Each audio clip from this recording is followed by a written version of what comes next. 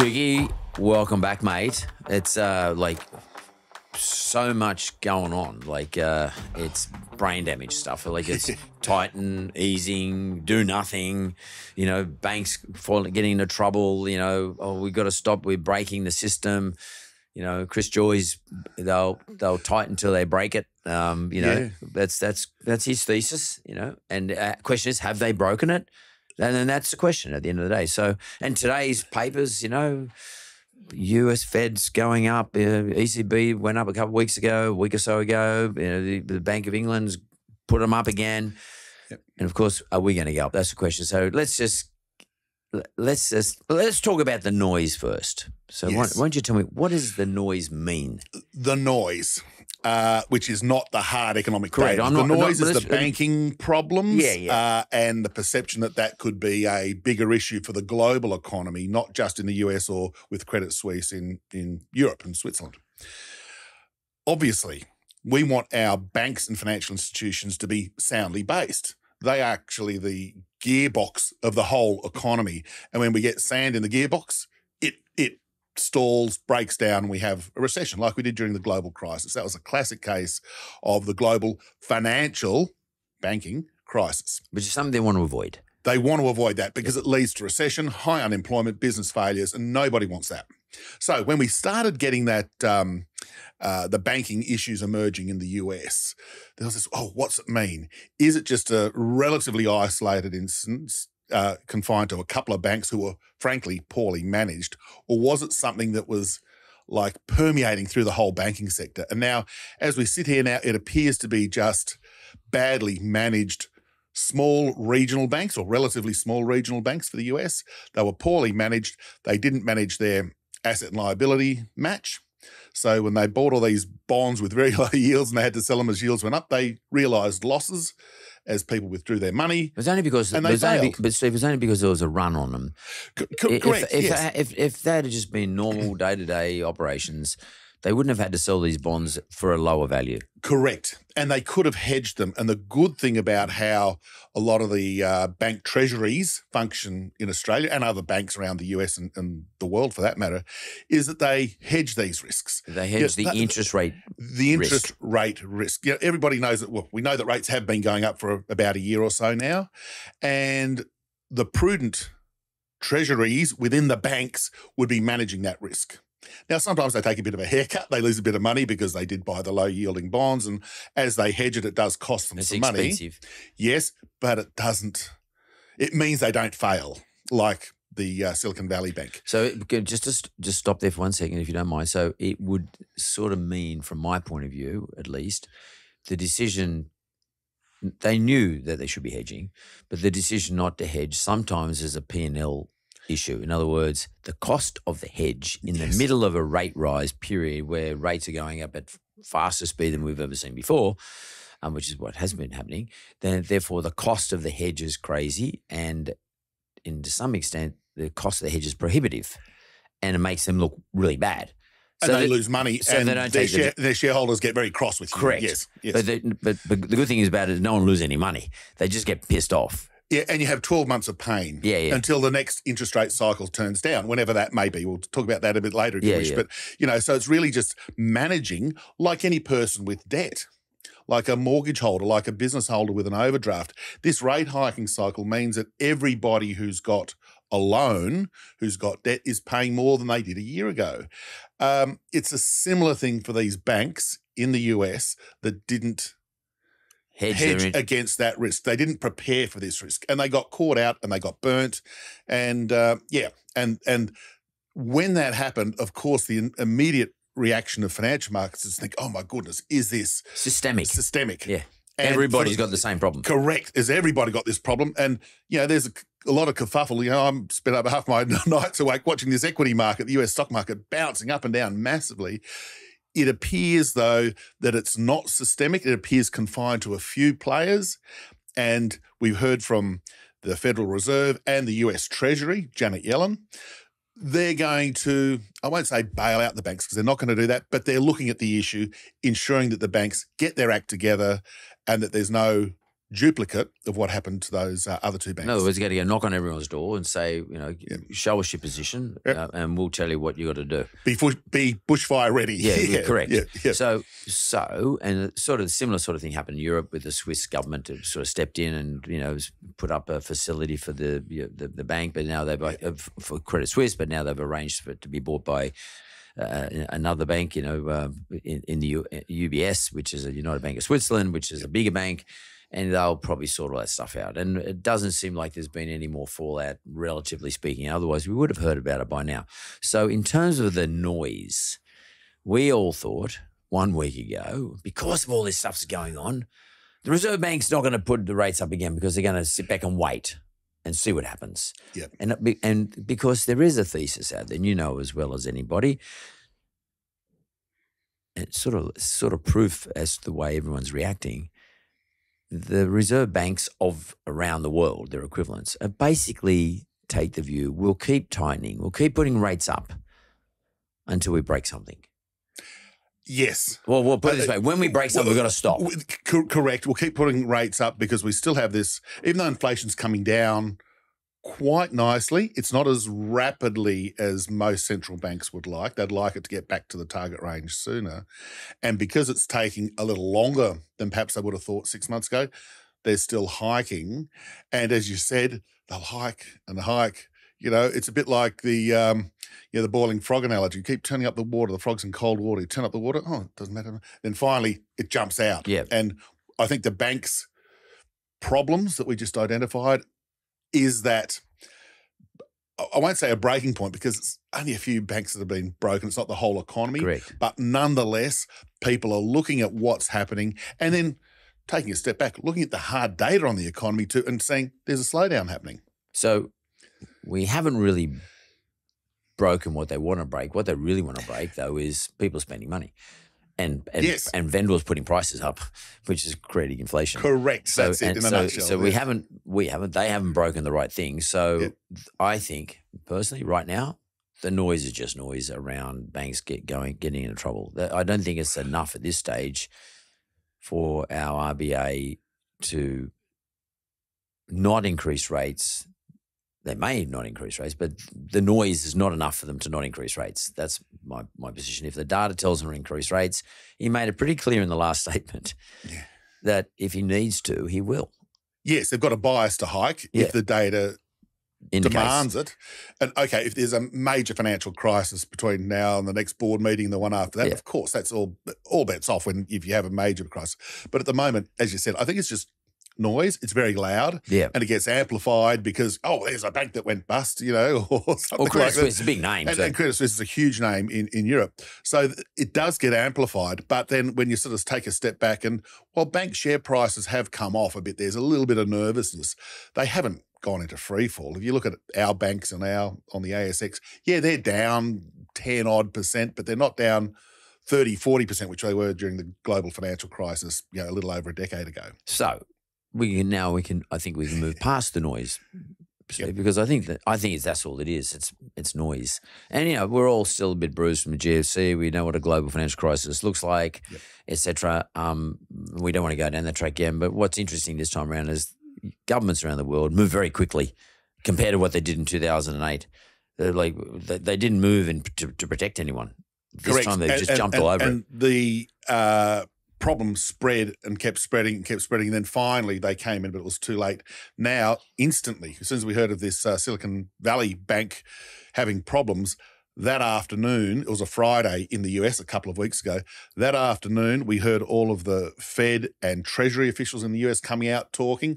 That weekend, they met and worked out what on earth they would do. They put in contingency plans and guaranteed bank deposits and these sorts of things. They just reiterated it, if nothing else. And so when the markets opened on the Monday morning, okay, there's a concern, but it's not Armageddon. Yeah, right. So what is the data telling us for the next meeting for the RBA? So what has there been any data releases that you think are of significance that we should be leaning into? Well, as you touched on, the RBA governor at the last meeting highlighted a number of items that he and the board will be looking at. The labour market, unemployment, and we did see a nice rebound in employment last month, plus 60,000. Unemployment went back down to 3.5%. So the labour market numbers were strong. We haven't had a lot of information on new inflation. We get another monthly inflation reading, unfortunately, next week. So we'll find out a little bit more information then. But around the world, inflation, as we were saying, has come down. Because he did say that. He was interested in global inflation. And he mentioned three things. He said the unemployment number, wage price pressures. Correct. And global inflation. He didn't say our inflation. He said global inflation. Because we import inflation. Well, look, Australia's an open trading country. You know, the oil price, the price that you and I pay for our petrol, is not determined by we in Australia. It's the interplay of what's happening in the Middle East, driving in the US, passenger transport systems around the world. It's driven by the global economy. Things like that fed into the very high cost of construction, particularly for housing. Lumber, wood, steel and these sorts of things was very high. That was why inflation went up so high last year. They want them to come down. So the global inflation story will be one that we import, if you like. So if the oil price keeps coming down, and by the way, it's down quite a lot, which is good news for the inflation story. We know that lumber prices are down, copper prices are down, all these commodities which go into the production process that are part of the reason why inflation went up, and one reason why inflation's going down. The $64 question right now is inflation gently going down and it will take a long time to get there, or is it falling sharply? And say that in 6 or 9 months we'll be pleasantly surprised about how quickly inflation fell. The jury is out on that, but as Dr. Lowe and the RBA are saying, these global inflation pressures are encouraging. It's like the first couple of baby steps that you take along the path. They're encouraging, but we're not quite there yet. Right. So in terms of data that's been released, we haven't had our inflation update, our CPI update in Australia. One, we did get an update on unemployment. That's come back down to 3.5, which is not a good thing. And then in terms of wage price pressures or inflation driven by wages going up at a clip that is not healthy for us. Where are we at with that? Yeah, well, we've got two bits of information. One is the official wage price index for the December quarter, which came out recently. Which was okay. Which was a low result. Well, it was 3.3% annual increase. The Reserve Bank was forecasting 3.5%. And with our unemployment rate so low, you might think, gee, wages are going to be booming. They're not. They're increasing, and they're sort of like in this Goldilocks area, not too hot, not too cold. They're about right, to be frank, in terms of your macro economy. 3.5% or so for wages is pretty good, but 3.3%, that's a little bit lower. And one other data point, which I'm increasingly looking at, Seek, the job advertising company, they look at the average salaries in all those thousands and thousands of ads they have on their webpage. And they're actually showing that the asking or the advertised wages is slowing down. You mean dropping off a bit? Dropping down. It did pick up through the course of last year. And on their measure is very different to the Bureau of Stats, of course. But their measure went from about 2.5% to about 4%. It's now just come back to about 3.75%. It's a very different measure, but nonetheless, it's more the turning points in direction. So if people, it's more the change. It's a change rather than that number because of the compositional shifts. So if the wages that people are advertising vacancies is growing less rapidly, that says to me that once we start getting data for where are we, March quarter 2023, it'll show a further moderation in the official wages numbers. So from the RBA's perspective, that fear of a wage price spiral, which was something that the RBA governor, was a little concerned about, isn't happening in the wage data that we've seen. At the moment. He correct. Specifically called it out in the last meeting. So he did, yes. That's one of the three things he's going to be looking at. And he did say we remain resolute. He did indeed. That was his words. Yep. Resolute in getting us back down to 2 to 3% in the medium term, I think he said. Yes. Not the long term. So I think we should go through your famous whiteboard. Yes, the monetary policy checklist, which helps to explain some of the stuff that we've been talking about, plus a few extra things. But it puts it into context. And you can see quite graphically what we're talking about. So just before we get into your famous whiteboard. Just explain what the markets mean by the terminal rate of the official rate, the terminal rate of interest as an official rate. A phrase that we economists, and particularly market economists, use is the terminal rate for official interest rates. That's the maximum rate that the economy can stand effectively. So in simple terms, it's the peak in where market economists judge to be sufficient to get the economy to slow down, to get inflation back to the target. So the terminal rate is effectively what's the sort of rate that'll get inflation back on track. And it's the rate also that market analysts use to build models out too. So you've got to have a terminal rate in terms of doing your modelling.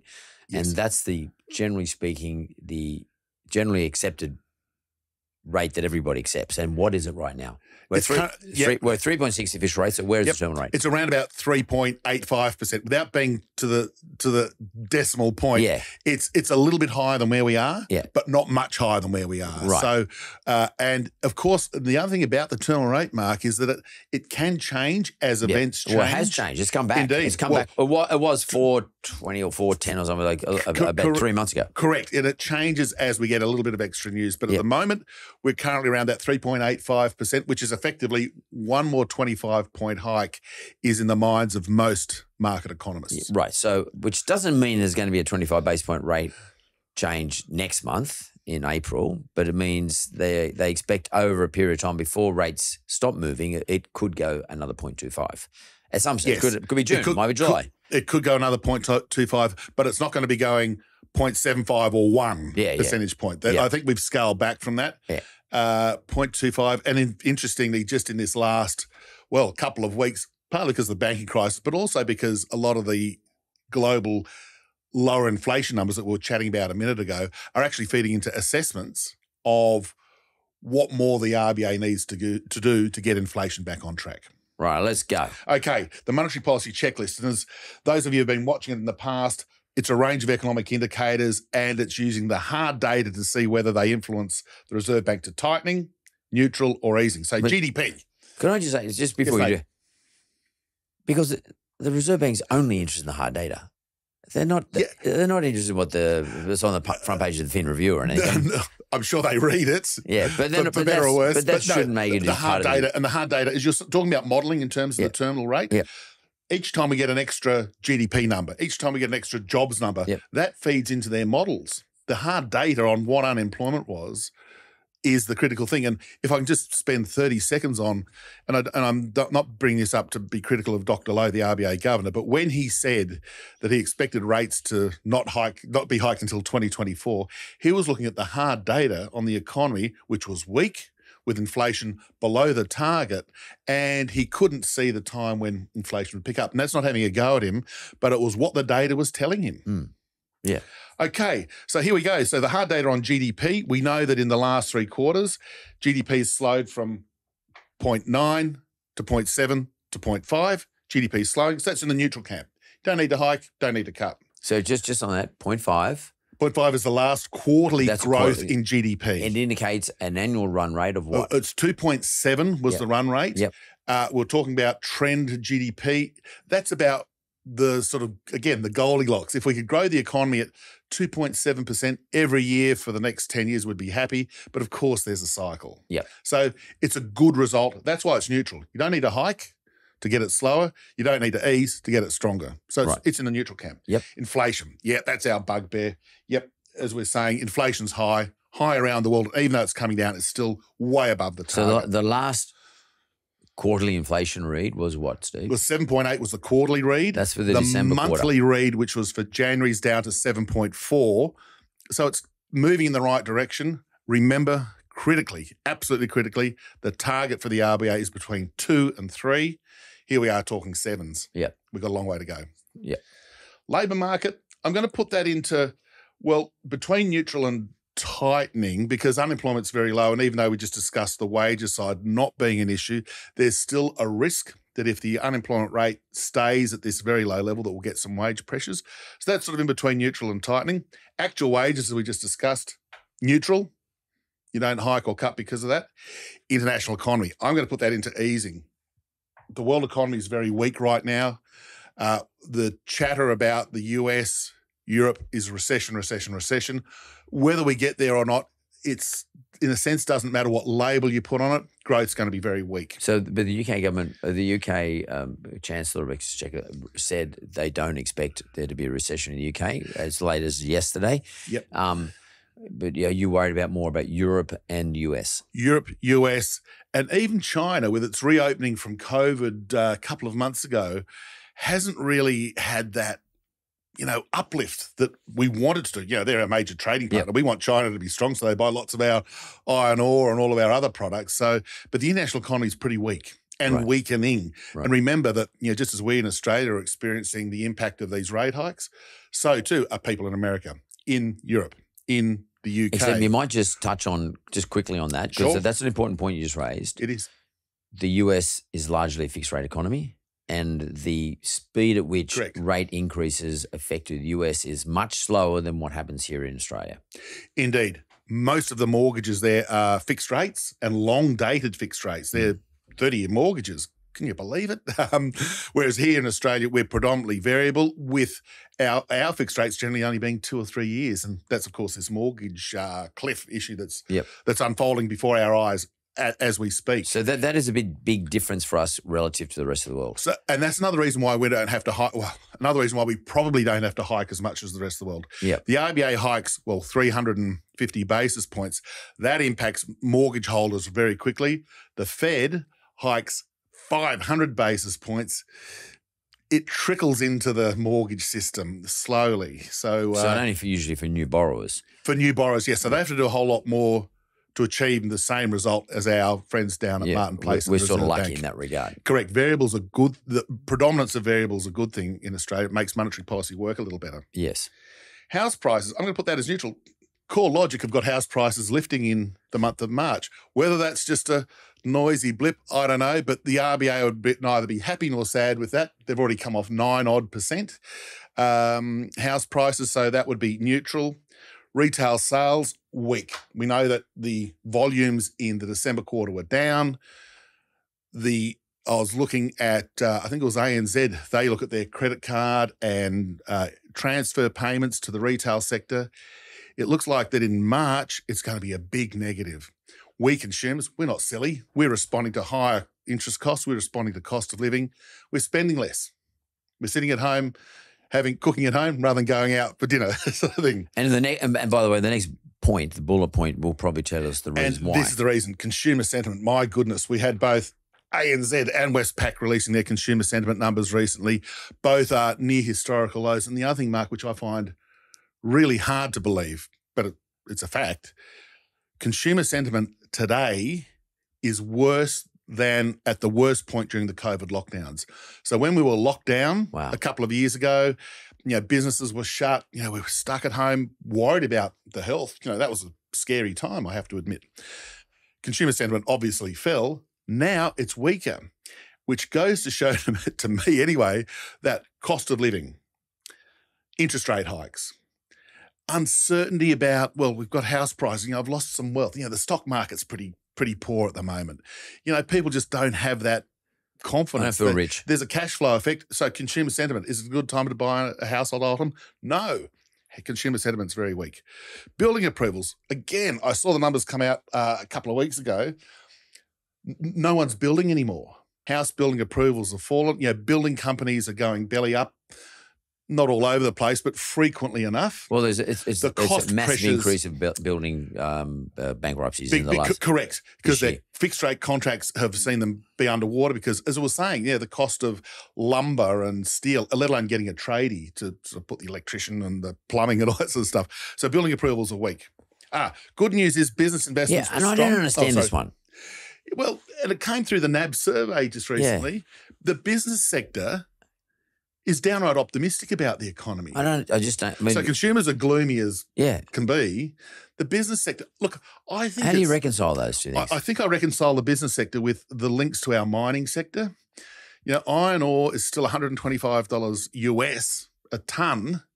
And even though, you and I don't export iron ore, the spin-offs into the companies that manage the cash flow, that manage the workers, that manage the machinery and equipment that's needed. Bill Evans just called it the prosperity dividend. Correct. And so that actually has an impact on the business sector. And so I suspect it's linked to the export sector doing pretty well. And I think there's also this, what do we call it, a hangover from COVID. During COVID, a lot of businesses shelved their projects to, ramp up their IT spend or to build another warehouse or whatever. Well, they couldn't do it. We were all locked down, or they couldn't actually get the machinery. So when businesses are now saying, now that we're living with COVID, they're saying, well, gee, I actually do need that IT equipment. I need to build that warehouse because I'm selling more stuff through the warehouse rather than bricks and mortar retail. So the business sector's doing pretty well. We consumers are the ones that are getting hit with these interest rate hikes. And that feeds into the business confidence, which is nice and strong. Commodity prices, they're neutral. They're down a bit from where they were 6 months ago. But as I said, iron ore's high. Oil price is down, which is good for inflation. But, the RBA is not going to be putting up rates or down rates because of commodity prices. Stock market's weak. Again, I'll put that just between easing and neutral because the stock market's down on the back of the banking concerns and rate hikes and the like.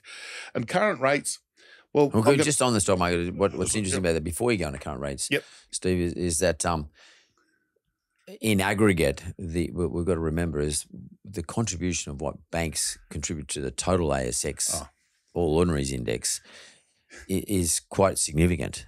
Yes. So there are some people in the stock market who are killing it. Like they might have a lithium mine or something like that. Yes, they're doing very well. Yeah. But the banks dominate in our stock market at least such a big percentage of the total. Correct. And the fact that, as we were saying before, the bank stocks in Australia, well, they're down about 10% roughly because of just a bit of market sentiment about what's happening. But there's in the also US. margin shrinking too, because indeed the rate hike because they've all got to pay back economy. this TFF. Yeah, they've got to pay it back. Correct. And now they're raising money at 6.5% Instead of 0.1. Yeah, Yes. correct. Ouch. Yes. So their margins are contracting. Correct. And all the analysts are telling everyone about it. So the time to have owned a bank stock and sold a bank stock was last year when they were making ridiculous profits. Making fat margins. Yeah, now it's maybe it's the time to consider buying. Not that we're advising anybody, but so stocks is it's not it's in here, but we shouldn't give too much weight to it. Again, these are not equal weighting. The higher up the board you are, the more importance it is to the RBA.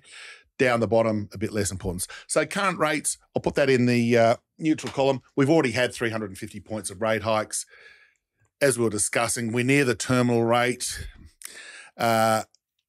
It's not a slam dunk that we're going to get more rate hikes. It's a debatable thing, and this is the grey area that our friends at the Reserve Bank will be considering at their board meeting.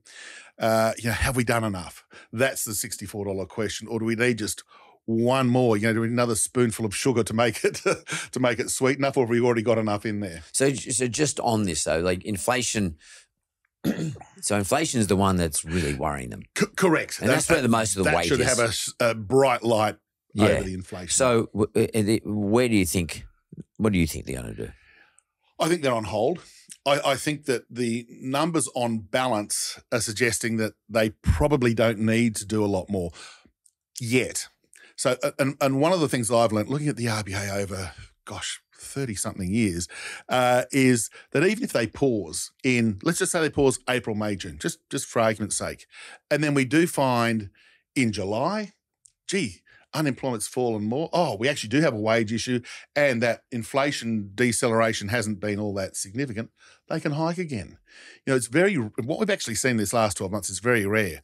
Hiking 10 meetings in a row, well, it's never happened before. If you look back at history on both cuts and hikes, they often do 2 hikes, sit back for 3 months, do another couple of hikes, sit back for a couple of months, do another one, and that's how they generally have managed monetary policy in the past. And I think it would be prudent just to take a step back. There's a lot in the pipeline, and some of these indicators are weak. Now, they genuinely are weak.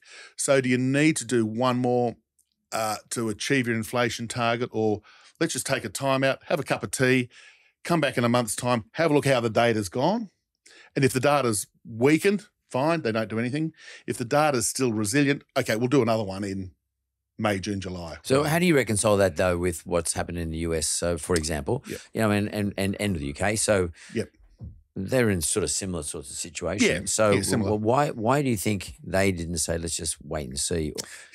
Or can I ask you, and how much of the fact that the US is largely a fixed rate market, so in other words, their rate rises haven't affected that many people relative to what our rate rises have affected? Like 60% of our market at the moment is variable rate. So how much of that do you think flows into your recommendation? Yeah, and I think it's because they and should we copy the US is what everyone's saying. Broadly in direction, but not in magnitude, I think is how I'd answer that question. You know, if the US Fed's hiking interest rates, it's because there's an issue going on that we will feel through the global commodity price cycle, for example. But it doesn't mean we have to go lockstep. They go 25, we go 25, and we haven't. You know, since the start of this hiking cycle a little over a year ago for the US, they've gone almost 500 points. We've only gone 350. So we haven't even matched them one for one. And that's because of the variable rates bias, I suppose we call it in Australia. It's because the structure of our economy is very different. We've got a lot more mining than the US. The relatively speaking. Relative to our total GDP. Relative to GDP. So in a sense, that changes our growth potential. And we're talking about potential GDP in Australia being about 2.75. In the US, it's only about 2%.